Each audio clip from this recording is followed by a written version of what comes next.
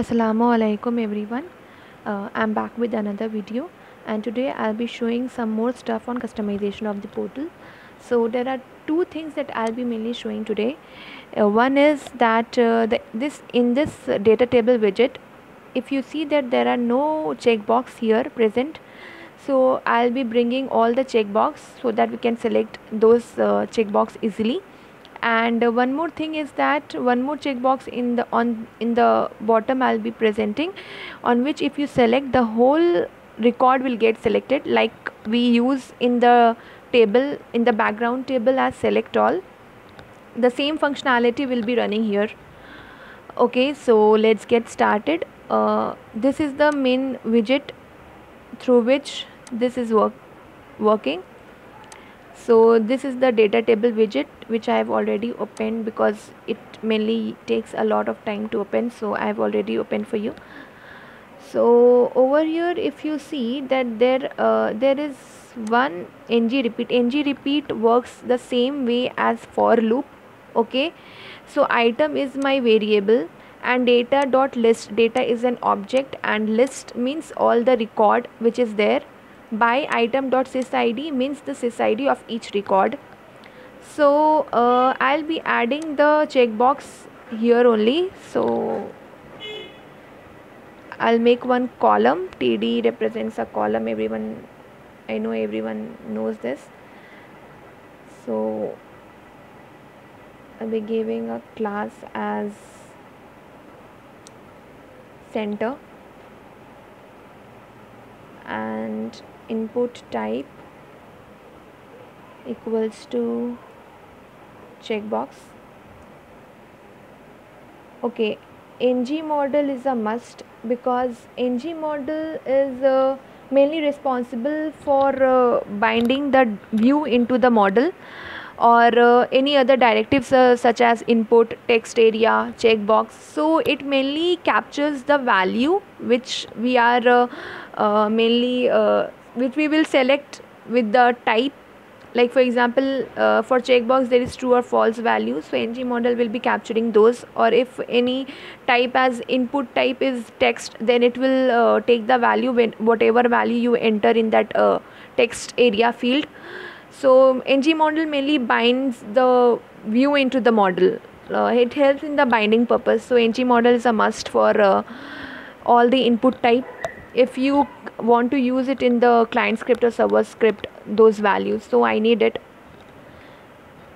NGModel is equals to, let's give a name as chk check bx checkbox. Okay, and that's it, I think so. NGModel type, that's it. Okay, so if I save,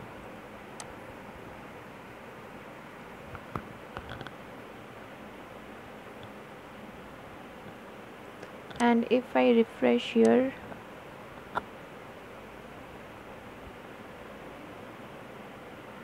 well, you can see that checkbox is there, but number is coming here, guys. So I think so I have to write one more thing which I haven't.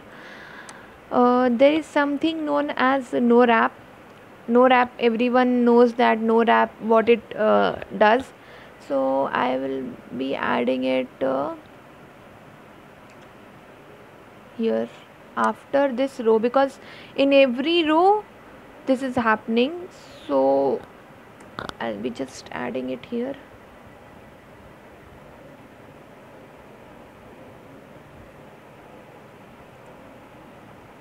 Th class equals to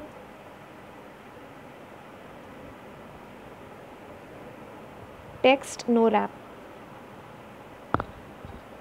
and see what it does.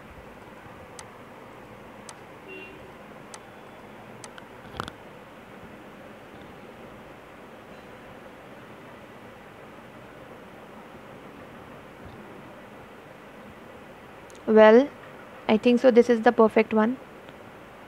Now what I want is, if I select this value, okay, so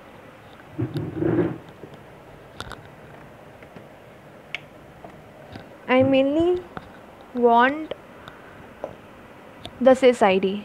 Okay, so let's do one more thing. Okay, so here I'll add one thing known as ng change, means the whenever the value gets changed. By default the checkbox value is false, but whenever it becomes true, then what will happen? So okay, so now how, like, I want to call the client script from HTML, so we will be using C. Okay, and the function name which you will be using in the client script. Okay, so I'll be using select record. Okay, select record, and I'll be passing this NGModel, because I already told you it helps me to bind the data into the model view, into the model, so it mainly captures the value. So I'll be passing this, as well as I'll be passing the sys id. Okay,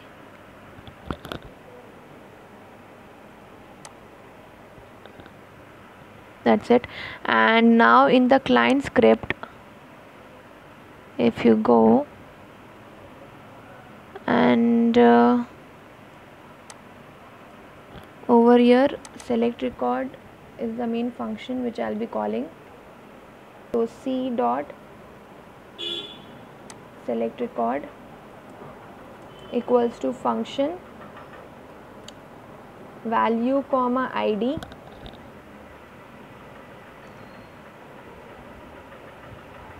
and a semicolon. Okay, so if my value is already present, okay,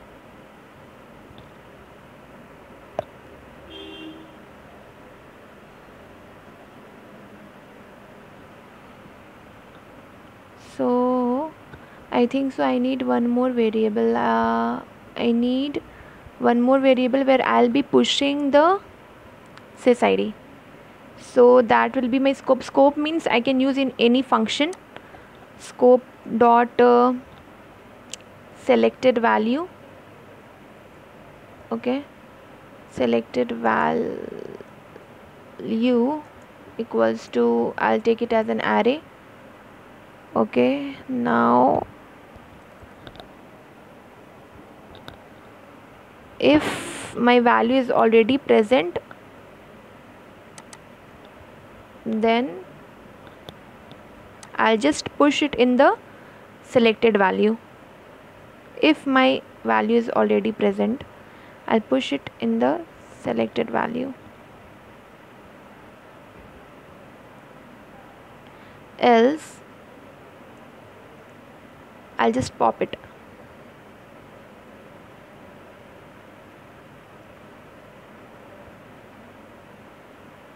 Dot pop id.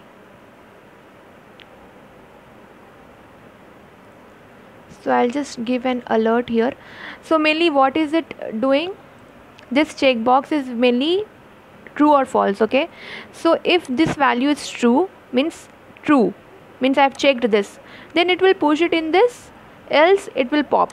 Means if it is false, then it will pop it from this array. So let's check with the alert as well. Okay,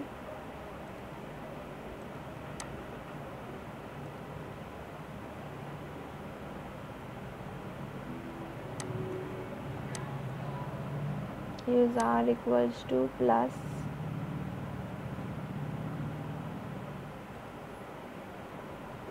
x.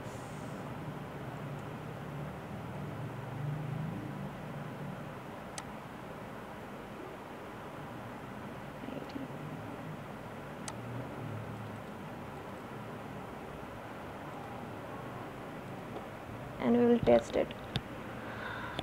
Okay, select record is there, so yeah, fine.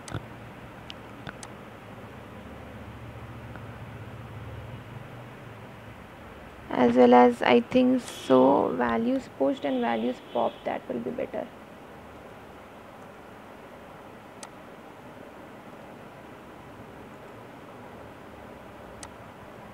id equals to this.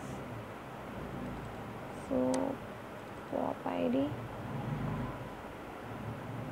and I'll write popped values are, and here I'll write pushed values are.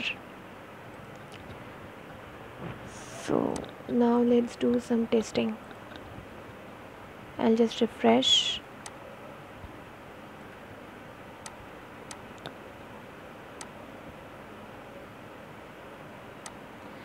Okay, so I'm changing it, this value.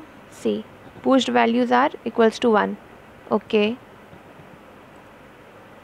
pushed values are equals to 2, so number of records are returning. Now if I am pushed values are sys id, popped values are sys id. I hope you guys are getting it. Okay,